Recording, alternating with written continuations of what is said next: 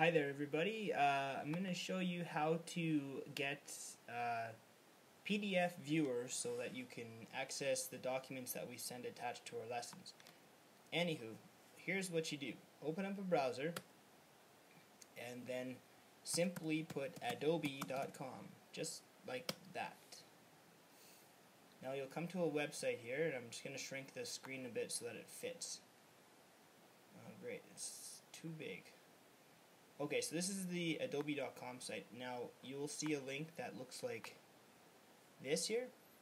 There's Adobe Reader, Adobe Air, Adobe Flash Player. We should make sure we have Adobe Reader and Adobe Flash Player. So it's as simple as basically clicking it, and then it'll automatically know what kind of computer you're running. See, it's telling me that I am going to use this one for Mac OS.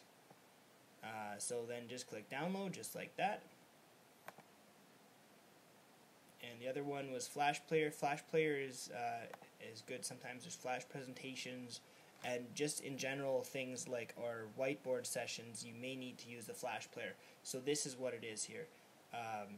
Again, it automatically tells you what kind of computer you are on. Agree and install, and that's just how easy it is. Piece of cake. So make sure you get those installed on your computer.